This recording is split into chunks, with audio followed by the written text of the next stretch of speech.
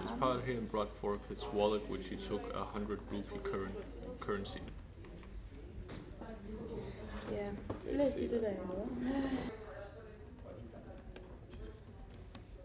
As soon as it came out, people were talking about it and, you know, talking about how they could use it and things, and they used it almost day one. I think we're all like thinking it's cheating by using it, but I think we're all kind of using it as a thing in class, and then, oh, look at this, it's something new and it can give you all the answers you want in a matter of seconds.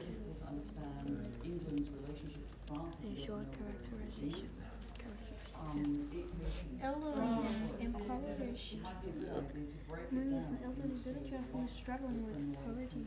He lives a simple life in a rural area. Now you've asked it, what does the old man sell? So what would you ask it now?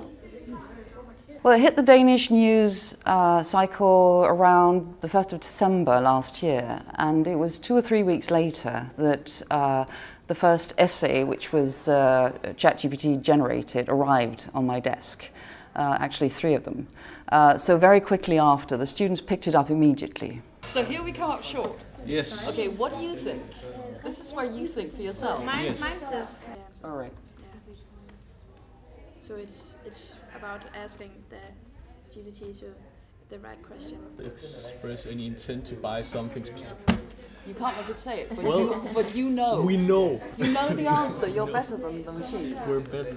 Okay, what does he think he buys? My experience was that the students would use it without any kind of thought. And in that way it becomes an obstacle to learning, and learning is the whole project here. But if we could change the way they use it so that it becomes a tool for learning, then we would have won a lot, both in terms of giving the students a new tool for learning, but also in terms of the relationship with the students, because if we can have the conversation with them about how to use AI, then the whole idea that they can't talk to us about it because it's forbidden goes away. And whether or not you like this and whether or not you think it's problematic, you have to realize that it is here. And if you drive it underground, then you stop all conversation about it. Encouraged by this, the other went on to explain at length uterine. De kan ikke forstå hinandens sprog. Politeness and respect. Both characters show politeness. And the old man responds. That's true. There's a lack of communication between them. Yeah, fordi de taler. We can use detectors.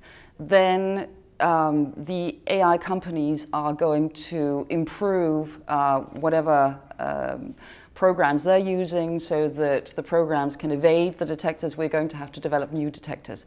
It's an arms race.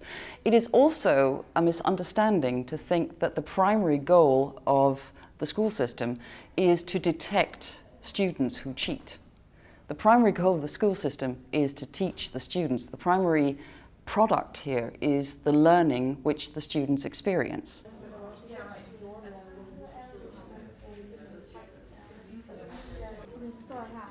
How many of your children are boys and how many girls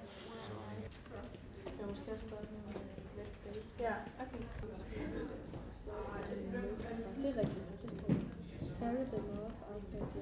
I think it's a nice way of using it.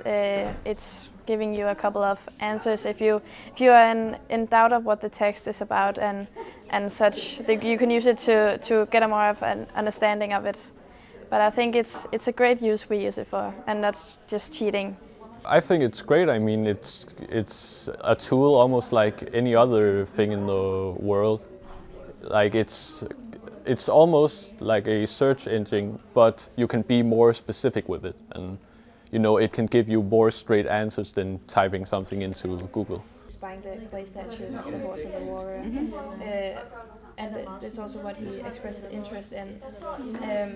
Right now, you're asking it many times because you know which answer it is you want.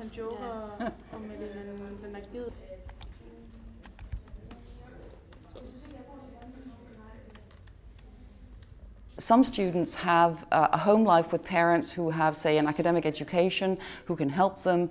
They have a sparring partner, they have an extra study buddy. Some students don't.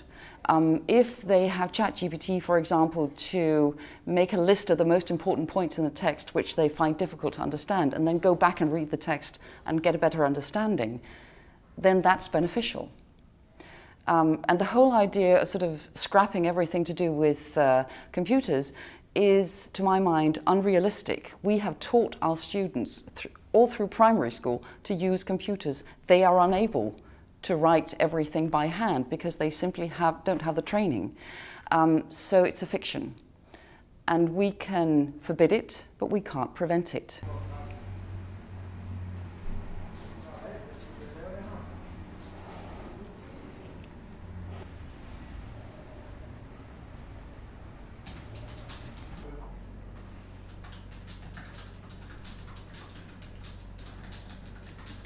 Where we are now, it's so important to have open conversations with the students and the pupils, and to allow them to do things, because many places, what is the actual fact of the moment is that you can't speak about it, because then you are sort of branded as a bad person, you know, and that's not helpful at all to developing healthy, curious, competent young people.